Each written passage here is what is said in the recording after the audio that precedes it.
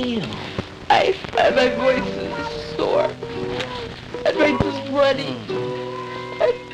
I just don't feel so good. Oh, that's all. They're going around, you know. Well, what can I do? I feel lousy. Just stay in bed and keep warm. Can Billy come over after school? Of course not. Why? Why? Well, Shelley's got a cold. And a cold is an example of a communicable disease.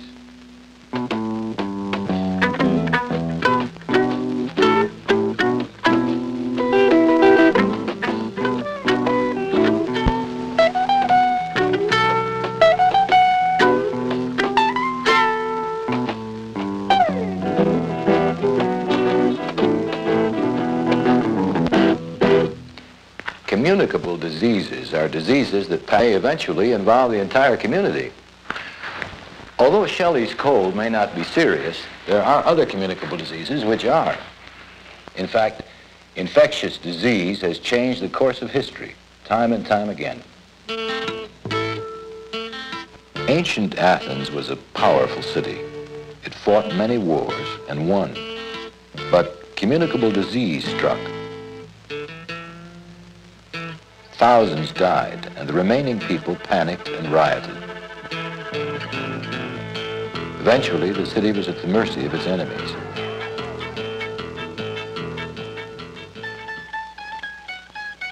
Athens produced a culture on which our culture is based, and ideas which are a part of our lives. But the Athenians didn't understand disease, so they were helpless before it.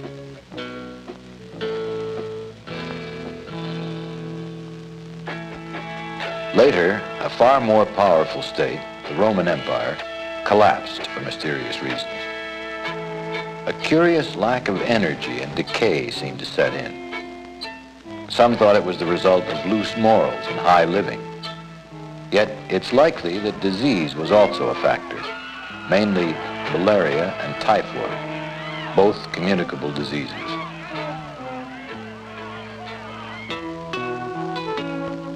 Communicable diseases can lie quiet for decades or travel with astonishing speed. In the Middle Ages, Europe was ravaged by the bubonic plague, the Black Death. Whole villages disappeared. Governments collapsed. Again, men were baffled and helpless. As the years passed, disease became better understood. But epidemics still caused enormous misery and death.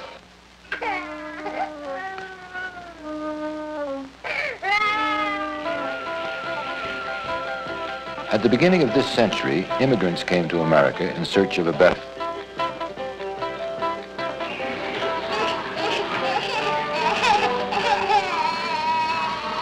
But many had communicable diseases such as tuberculosis.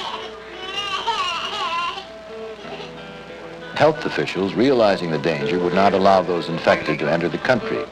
They were forced to return to their native lands. Terrible disease on a wide scale is not just something that happened long ago. Until recently, polio was a common menace, particularly in summer. Children were warned to keep from public places like movie theaters and swimming pools. Summers were not completely free from worry until 1955, when Dr. Jonas Salk took the first polio vaccine. All communicable diseases are caused by germs, bacteria, viruses, all plants and animals. Because all these living things can be seen only under a microscope, a general term used when discussing them is microbes. If you ever really got a microscopic look at yourself, you might be surprised. You'd see a living forest of microbes covering your entire body. These microbes are with us all the time and cover almost everything. Most of the microbes around us don't cause problems, but there are certain kinds called pathogens which can cause very serious disease. Even though microbes are all around us, there are very few that are actually inside our body. Medical scientists say that nothing is inside us until it passes into our bloodstream. through the stomach walls or through the lungs or a break in the skin. This brings us to our next point. How does infection enter the body? Which dress did Michelle make? Michelle didn't make any. One of the most common ways infection is spread is through inhalation, simple breathing. Yeah, well, she said... They really took a lot of work. Thank you. The common cold, measles, mumps, tuberculosis, and influenza can be spread in this manner. That's why it's a good idea to cover up when you sneeze or cough.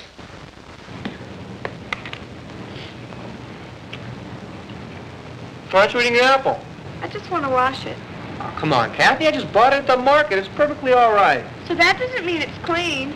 Look, I'll be your official taster here. Give me your apple. What's a gland dysfunction? The second way infection can enter your body is through ingestion, eating or swallowing something.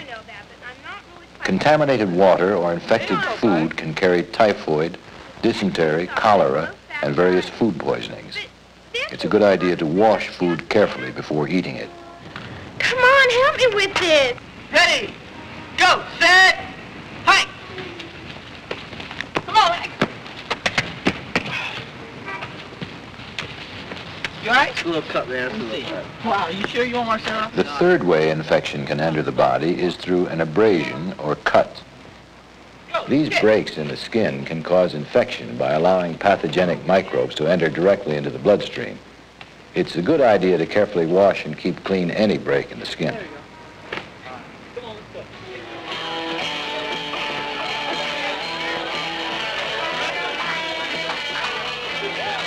Of course, we can't spend our lives worrying about getting sick, but there are a few things we should be aware of. Hey, what's happening, people? Hey, how's it going? What's happening? Even though our bodies have certain natural defenses against disease, excessive drinking, smoking, and drug taking all tend to weaken these defenses. For example, smoking has a tendency to destroy the tiny hair-like projections which sweep foreign matter out of the respiratory tract. Without these, our chances of getting sick are considerably increased. You know, you look like you're feeling too well. It's sometimes hard to know if you're really sick. But if you think you're coming down with something, see a doctor or your school nurse. Oh, it sounds to me more like a case of finalitis. Oh, really? My stomach's really queasy and my head hurts. I feel really warm. Wow, you're really serious. For sure. Oh, it's probably just a cold. I wouldn't even worry about it. The common cold is really very complex. There's no single cold germ. Hundreds of different kinds of microbes can cause it. If you have a cold, your resistance to all disease is down. So take care of it before it becomes something more serious. Yeah, well, come on, let's get something to eat. You cook. Another communicable disease common to young people is mononucleosis, often called the kissing disease. It's believed that the microbes which cause mononucleosis travel from one person to another in saliva, which means in sharing the same glass, a cigarette, or a kiss. Some of the symptoms are swollen glands, a sore throat, and a generally tired feel. I ran down the hill about 12 o'clock. I ran back to the got me a cold. I'm going down to the fishing hole. You can go fishing all the time. Have you been fishing all the time? I'm going fishing too. Have you been fishing? Hey, what's going on? Where you been, Jeff? I've been in the bathroom. Is that okay? What you doing in the bathroom? I'll give you 2 guesses. Wash your hands. Did I wash my hands? Hey, what you doing after? Since the microbes which cause infectious hepatitis are most common in human excrement or feces, you can see the importance of washing your hands after using the bathroom. Infectious hepatitis should not be confused with serum hepatitis, which can be transmitted by using a dirty hypodermic needle. Come on, Polly, push it on over. Come on, a little more. That's it, you got it. Fabulous. What's wrong with you tonight? Usually I always beat Rick. I'm just getting over a cold. I don't feel so strong tonight. What's all over your arms? I don't know. Looks like a rash or something. Maybe I'm allergic to losing. German measles or rubella is quite common among young people. Paul's cold is one of the few symptoms of the disease, but a rash usually appears and may last about 3 days. German measles usually aren't serious, but if you have reason to suspect you've got German measles, check with a doctor. Not only can you spread them around to your friends, but if you should somehow pass the disease to a pregnant woman, it could seriously affect her unborn child. I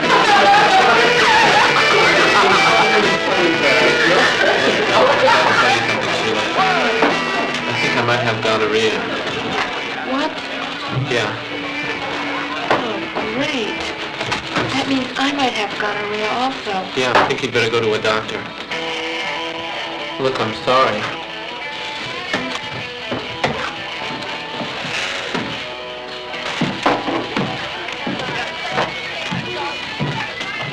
Hey, Sheila, what's wrong? Everything. Something with Fred, huh? Hey, come on, it can't be that bad. Let's go outside and talk. Today, the chances are 1 in 5 that you'll get VD before you get your high school diploma. What's wrong, Fred? You look all right to me. Well, I've got all the symptoms. Well, like what? When I go to the bathroom, it really hurts. Sounds like gonorrhea. You been to a doctor yet? No, not yet. You better go. It appears as if Fred does have a venereal disease called gonorrhea. The only difference between venereal diseases and other communicable diseases is that they can be transmitted only by intimate sexual contact. It's important to see a doctor as soon as you suspect you may have a venereal disease because it can usually be treated easily and painlessly during the early stages. If the disease contracted with syphilis, Fred may have noticed a sore on his penis. Okay, so what's wrong? Fred said that I should see a doctor. That I may have VD. Oh, Sheila, you're kidding. Well, how does he know? Well, he thinks he has it. And, well, he said that if I didn't want to go to my family doctor, that I could go to the free clinic or to the public health department. He says they won't necessarily tell my parents. Well, do you feel bad? Have you noticed anything wrong? No. I mean, I feel fine. It doesn't matter that Sheila feels fine because most females don't notice any symptoms at all. Venereal disease can be very serious. Untreated gonorrhea can cause sterility and certain blood infections. Untreated syphilis can result in blindness, heart damage, insanity, and even death. If you have VD or think you may have come in contact with it, seek help. It's just plain foolish not to. One way to protect against some specific diseases is by getting an immunization, an introduction into the body of a killed or inactivated substance to which the body reacts by producing antibodies. These antibodies fight catching it. We are then called immune. Doctors recommend that infants receive a series of immunizations that will protect them against diphtheria, pertussis, and tetanus. In addition, at 1 year of age, a child should receive immunizations for polio and measles. But people today often forget the lessons of past years and ignore immunizations. They really are a very important part of staying healthy. Even if you didn't get your shots as a child, it's not too late to get them now. Still, the best defense you have against communicable disease is simply to stay healthy. Keep your resistance up. Yeah, I dig. I've been drinking this high-protein drink, and I don't eat anything that's not natural, you know. I'm really into this health thing. That's all well and good, but staying healthy involves more than a high-protein drink or eating natural food. It's important that we eat well-balanced meals, get a good night's sleep, find some time for exercise, and keep ourselves clean. In other words, practice sound personal hygiene.